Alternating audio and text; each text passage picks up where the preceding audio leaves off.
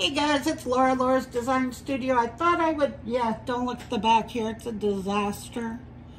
But I thought I would show you the racks that I got for the craft show. I have that big rotating pen rack that holds 120. It's completely full. So I did get this one right here from Temu. And this one holds like 96. So, and it's a stair, like a stadium seat one. Okay. Then because I have so many things, oh here, I even pulled a pin to show you. There they go. They sit up nice in here. So there's that one. Then I did, I have no room here. Then I did get, because I have so many hanging things, I did get a couple more. I do have a tall one that will stand up on its own. And then I got a couple of tabletop ones. This one was a clear, and it is a rotating rack. And it has 2 levels on it. And it even has a little dishes down here that you could put stuff in 3-way. And then I got a black one. The black one, same thing. Rotating racks to hang stuff, keychains and stuff like that. Bracelets, it would be good for almost anything. Christmas ornaments.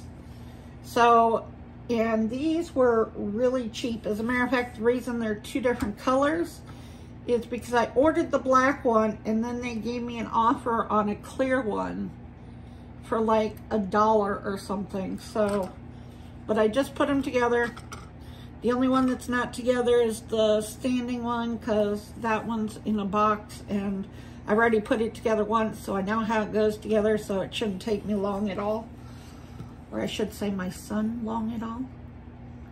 Because I'll make him put it together. He's doing all the heavy lifting, so. But I thought I would just show you these. And even if just to display in your craft room, they're kind of nice. I will probably leave them out after the craft show. I'm going to rearrange my room again, yes. Because this table that you're seeing this stuff on is my 4-foot table, and it's actually level. The 6-foot table, which is the mess right here, I have them in an L shape. The 6-foot table is actually warped because, well, I used the heat press and I thought I had enough underneath it with Teflon. I had Teflon underneath it and everything. It's still warped. So yeah, this table is not level. So with resin and everything, I need this 4-foot table to work on.